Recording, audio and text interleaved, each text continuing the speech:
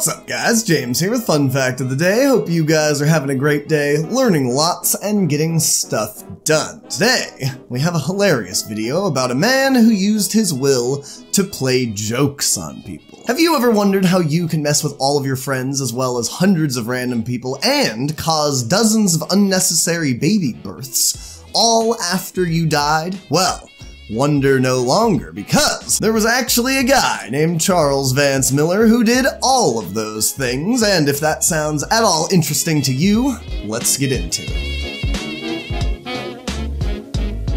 Charles Vance Miller was a lawyer with no family, so he did exactly what most lonely guys do. He became hilarious, and because of that, he had tons of great friends, and according to them, he was quite the practical jokester. One of the practical jokes he was known for back in the day when, he was alive, was he would place money on the ground and then go and hide and watch people clamber over it and fight each other for the money. Now, this sounds horrible today because obviously it is horrible, but back in the day when nobody cared about poor people, apparently it was hilarious.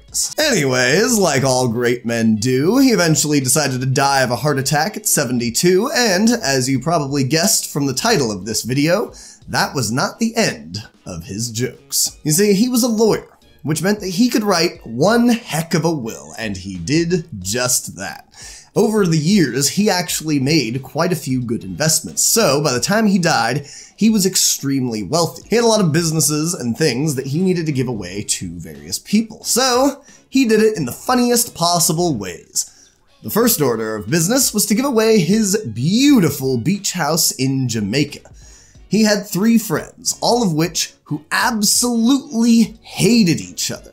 They were their worst enemies. So naturally, he decided to give equal ownership of that house to all 3 of them on the sole condition that they lived in it together indefinitely. Otherwise, it was sold off and given to the poor people of Jamaica. The next thing to give away was his portion of his brewery business. Now, this business was well known to be a Catholic-owned business, which means that his business partners, the people who owned the rest of the business, were devout Catholics. And, in case you didn't know, Catholics and Protestants at the time hated each other. They were sworn enemies. So, naturally, he decided to break up his share of the business and give it equally to every single Protestant minister in the entire town that he lived in. 99 of them ended up receiving a portion of this, but it was conditional on the fact that they had to participate actively in the management, which meant interacting with the Catholic owners, and draw money from the business in order to receive their share. This guy Miller also owned a fair portion of a horse racing company in Toronto, Canada, and of course, while owning that company, he developed quite a few critics. In fact, he had 2 people in particular who actually devoted tons of their free time to advocate against horse racing, specifically at their racetrack. And then, he had one customer who absolutely hated the racetrack, him and the entire horse racing industry, because he had had some bad times there. So, naturally, what he did was he gave the entire portion of his business to those 3 people equally, on the condition that they actively participated in the horse racing company. Now, the 2 advocates ended up just giving away their shares to charity, because that was the only other option, if they didn't want to actively participate, of course, which they didn't.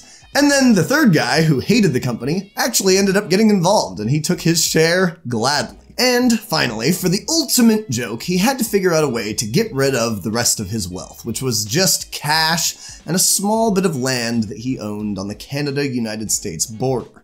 Fortunately, after he died, that small bit of land on the Canada-United States border ended up becoming the 2nd largest Canada-US crossing, and therefore accrued a ton of value when he sold it to the United States government. But all of that aside, he basically had $2.8 million cash in today's money to give away, which is a fair amount of money. So he had to think of something hilarious to do with it. Now you see, this guy, Miller, he was actually a massive birth control advocate. He believed that not nearly enough people were using the birth control that was available, especially when they weren't ready to have kids. So with that in mind, this is exactly how he set up the final portion of his will.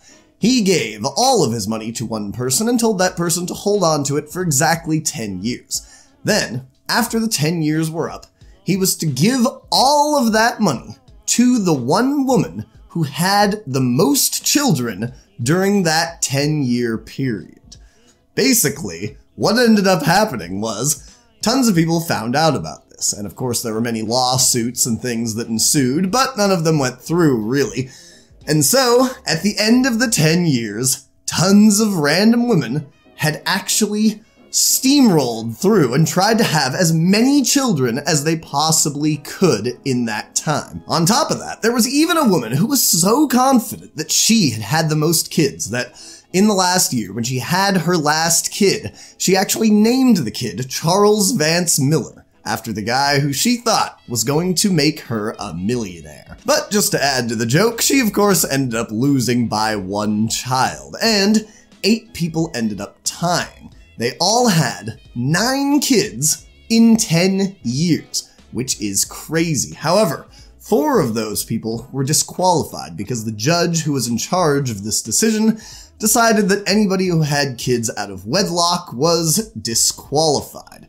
However, those people ended up winning a lawsuit against him later, and they each won $200,000. The other 4 women, who all each had 9 children in those 10 years, were given 1/4 of the money, and that whole fiasco ended up being called the Great Stork Derby. And that is the end of this guy's will. If you enjoyed this story and you'd like to write your own hilarious will, click the link right here and watch all my other videos. None of them have anything to do about how to write a funny will, but they are all funny and interesting. So check it out. And if you haven't already, like and subscribe. I make new videos all the time and it would really help me out. Thank you very much, and I will see you soon.